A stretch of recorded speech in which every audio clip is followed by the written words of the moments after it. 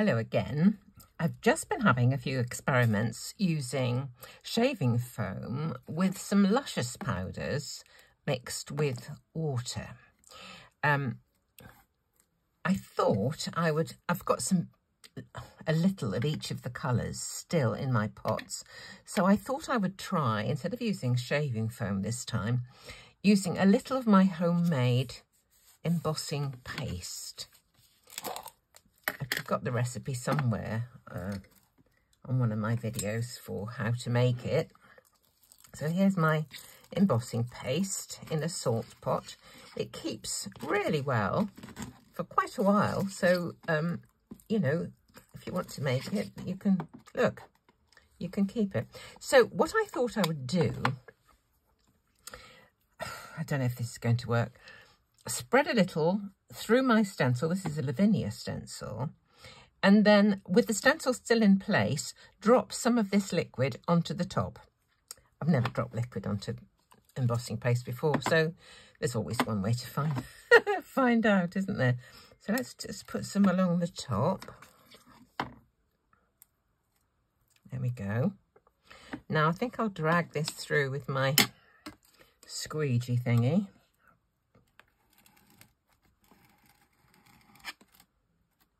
Oops. There we go. Not quite sure how successful this is going to be, but there's one way to find out. Right. I was always told that you shouldn't do too many passes when you're doing a stencil, but just try to get it in the places I want it and not all over my fingers like I've got here. Anyway, let's see. Let's just see what happens.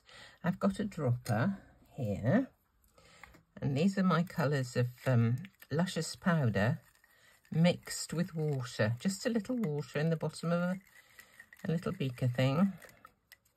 Let's just see. This one is Lime Spritzer.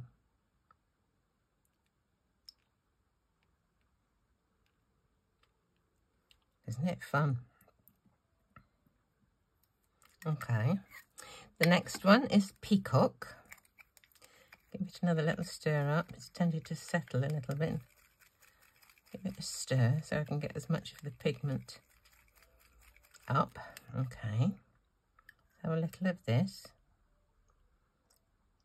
This is a dropper that came with some, I think they were called aqua tints or something, which I haven't used for a long time, which I probably should dig out from under my table and use. Okay. And the last one is just called Green. And funny enough, it's green. Right, let's try this chap. It's a lovely mix of shades. It reminds me of sea and leaves and all sorts of organic things. Now, what to do next? I think, just wondering whether to drag that across the top. Let's try it.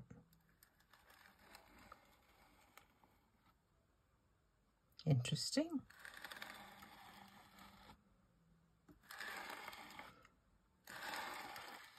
These pigments contain all sorts of shades that appear differently on different backgrounds. So if you have a dark background, it often seems different from a light. Let's just have a look and see. Whoa, look at that. Isn't that pretty? Oh my word, I love that. Fab. Let's try another one. I'm getting on a roll here, people. Let's try another one. I will wipe this up. Seems like a bit of a... No, I won't. I'll just smoosh something into that because it just seems a bit of a waste otherwise, because it looks kind of nice.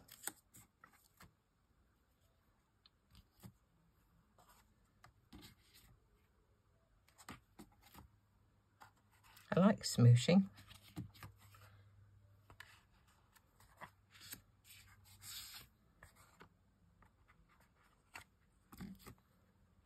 Oh, that's quite nice, isn't it? Right, let's, that's a bonus. Now I'll wipe it up.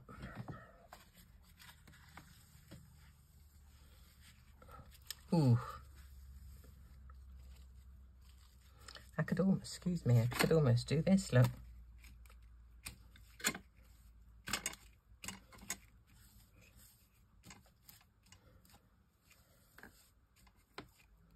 That's quite nice, isn't it?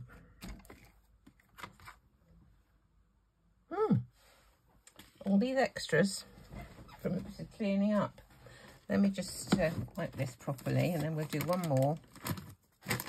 And I think that will be it for my backgrounds for today. Otherwise, I'll be inundated with backgrounds. Okay, let's do one more. Okay, which shall we do? Let's do... Shall we do the sea? This one always makes, this from Neat and Tangled, always makes me think it's like ocean or something. No, I won't. I'll do these leaves. Let's put these leaves. I love these. This is another Lavinia. Another Lavinia stamp. There's still a little bit of sticky on the back. Okay. Now, some of my homemade embossing paste. It's literally just white acrylic paint, white glue, and talcum powder. I guess you could use cornstarch. I think there's a bit of a thing about talcum powder, isn't there? They're thinking of some connections with some sort of problem. So I think cornstarch would work just as well, to be honest. Or corn flour, as we call it in the UK.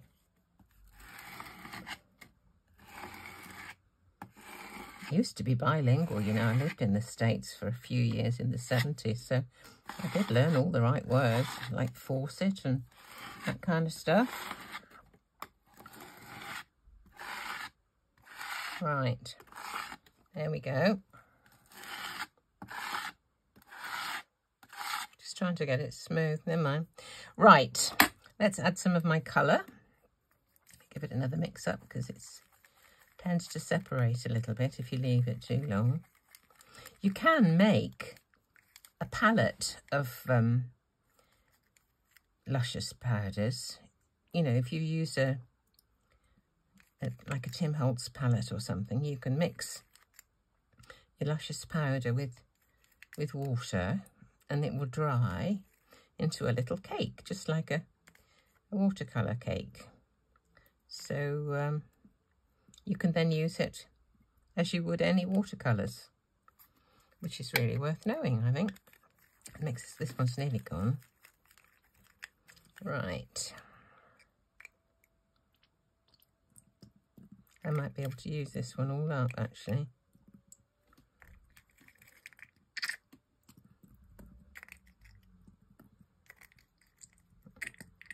Yeah, just about done. That's excellent. I don't like it to go to waste.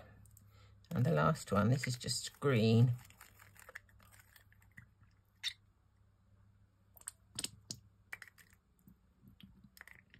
I might use this one up as well.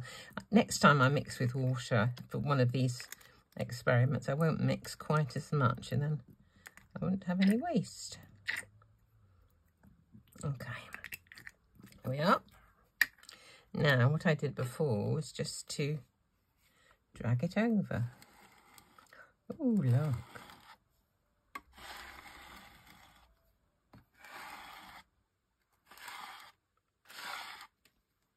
Looks like I'm going to have lots to pick up again from underneath.